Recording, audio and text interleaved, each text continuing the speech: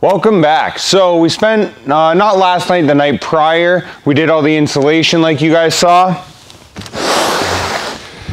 For this, I went and found this on Facebook Marketplace. It's a Dynaglow Deluxe. It's 200,000 BTU kerosene or diesel heater. Like I said before, you can pour fuel oil, diesel, kerosene, pretty much anything except gas into this thing and it'll warm it up. This one being 200,000 BTUs says that it's good to heat 5,200 square feet. So that's, you know, more than what we need. And yeah, so I just went ahead and found this one. Like I said, it was on Facebook Marketplace and brand new in the box, never been opened. So let's go ahead, get it out, get it together, get some heat in here because we have some work to do on the Super Duty. All right, so we have this side here and we're just going to drop these screws in. What's going on, dude? We're gonna drop these screws down. Once I get this a little bit lined up.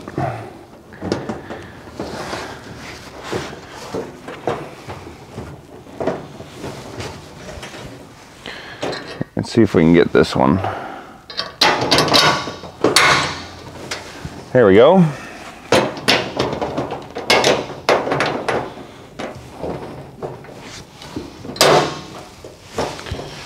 And now you just have these little nuts here.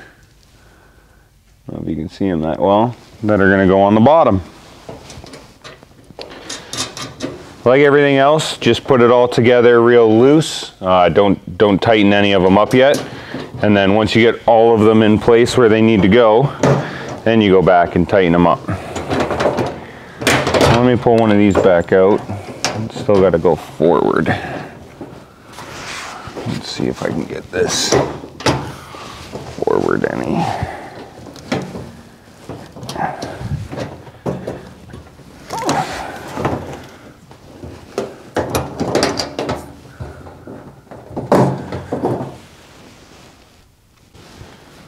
All right, so we got those screws real lightly assembled. We could go now and tighten them down. Obviously, I have the screws all on the bottom, so it's not gonna change anything. But I'm just gonna go ahead and finish these two little extension cord wraps. So these are gonna go through like this, go through like this. You put the nut on the back side, and there you go. Actually, yeah, that's better. We're gonna put them this way. So the head of the bolt is on the back side. I was trying to keep it out of where you wrap the extension cord through. Here, the head's a little bit shorter, but it doesn't actually fill the holes that well. So I don't want it to pull through or anything. We'll do it this way. We lose a little bit of real estate in this hook, but that's okay. So we have these two now to do on the other side. Golly. If I could hang on to them, it'd probably go faster.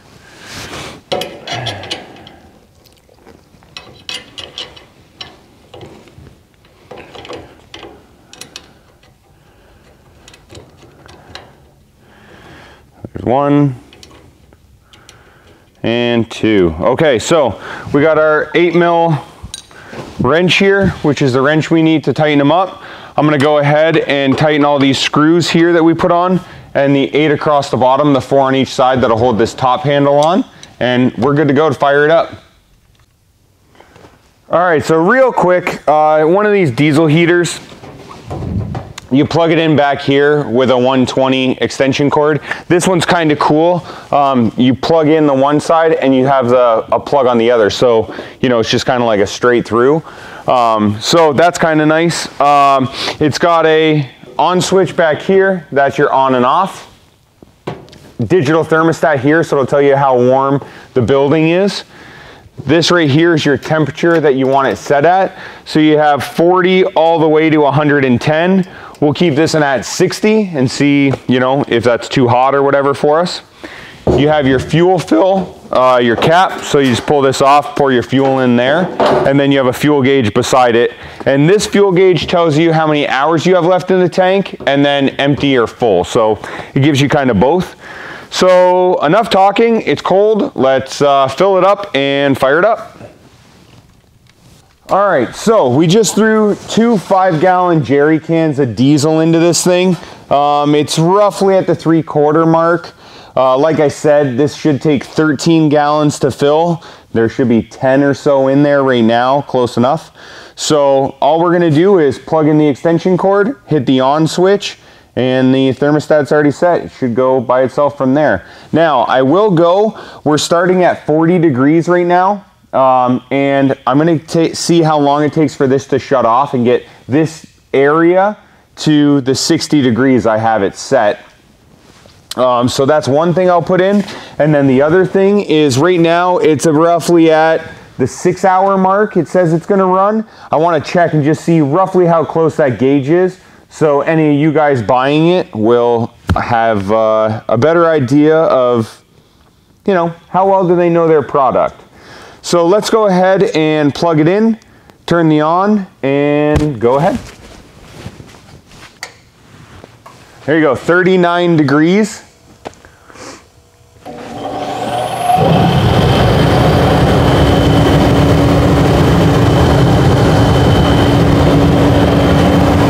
See that? 41. And that's it. That's all it's gonna do. So you got heat blasting out of this thing now. And like I said, we'll time it and see how long it takes to get up to temp. 72 hours later. So here we are, and in our new shop, it's a steel building, we get 0 cell phone service. As soon as you close that door, nothing. It's really hard to even get a radio in here.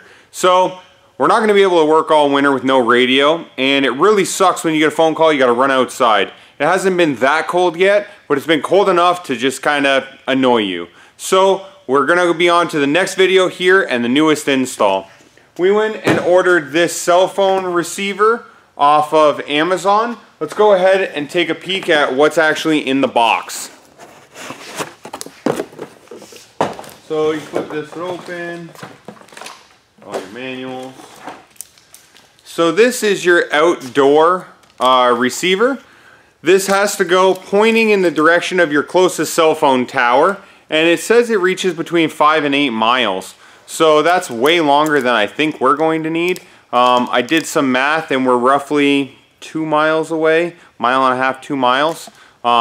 It's kind of a straight shot to the northwest corner, and this thing is kind of finicky. I talked to some people about it, and if there's a big tree line or, you know, skyscraper or something in the way, it may not work the greatest. But luckily for us, we shoot this way through a whole bunch of farmers' fields, and there's a river, and right on the other side of the river is the tower.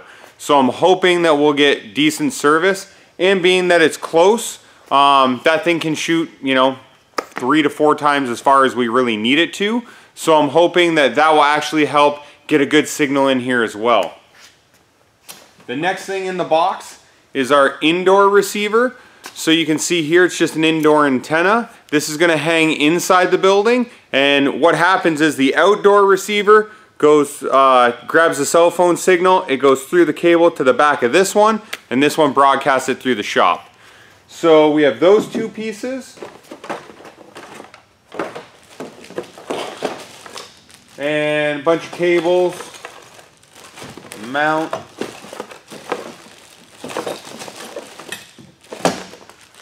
So we got a bunch of cables left and the mount. So basically what we need to do is we need to run a coax cable through the siding and then up. They say you can go on the roof. We're not going to. We're going to run on the front wall, the west wall of the building. The north and the south walls, they get an east trough and downspouts put on. They're not on yet. We ran out of time, so that'll be in the spring. So I'm nervous to drill anywhere near where those are kind of going to be in that area, because I don't know where the downspouts are going to go and etc. So I don't want to put a hole through the siding and then find out it's in the wrong place later. The east and the west wall, those have nothing, no downspouts or anything. That's the peaked side. So I feel confident in running a hole through that, and then we'll just put the mount as soon as we get outside. So it'll just be one hole, a couple bolts coming through, and that's all. We're gonna go ahead and silicone all those and get them all, you know, gooped up so no water or anything gets through. And then we have a 40-foot coax cable that will go from this side here, and we'll stretch it as far as we can through the building to try and get that interior antenna as close to the center as possible. You can imagine that if I did it at one end of the shop, you know, 80 feet away, it's probably not going to be as good of a signal as if you were right in front of that antenna. So I'm going to try and run that thing just down the center, to the center of the building on the north wall. Again, I understand that, you know, it'd be perfect to have it right in the center of the building, you know, dead center, but that's not going to work for our application. So the next best thing that I can do is run all the way up that wall and drop it there. So it is freaking freezing out there tonight. So we plan to go up, I'll drill the hole through the siding, get that all cleaned up, try and get the exterior stuff done, and then I'll start running the interior after. Who knows? It's pretty late tonight. I am pretty tired, so we'll see what happens. If I can get the exterior stuff done, you know, I can wrap up the interior stuff another couple days or something. So anyways, enough talking. Let's get at it and see what happens. So like I said, as a steel building, I get zero signal. You can see my cell phone here now. I guess it would help if I knew where to point. There you go. Over in that corner, I have, well, of course it's going to show a couple bars now. Right when I just looked at my phone here, it was 1 bar.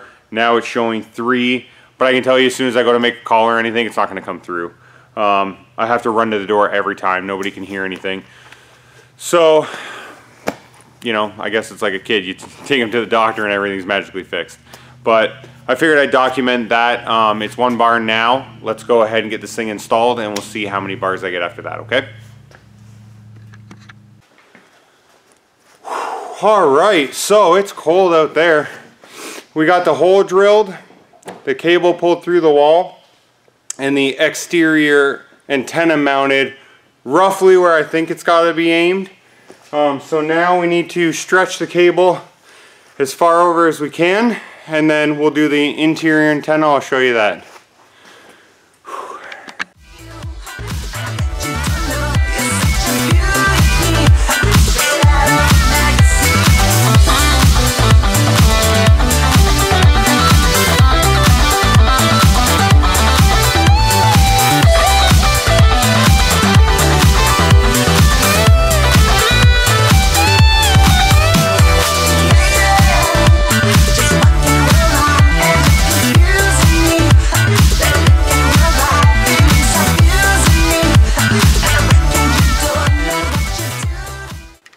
Okay, so we got the cable run. We got all the way to the other side of this beam right here, which is kind of where I was hoping to get, so you don't see this antenna when you're in here.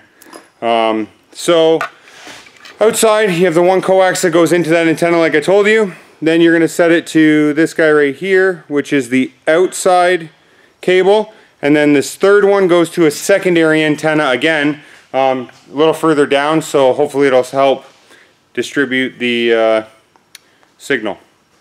So we're going to go ahead, plug in the coax, run an extension cord up to this little guy, and see if we have cell phone.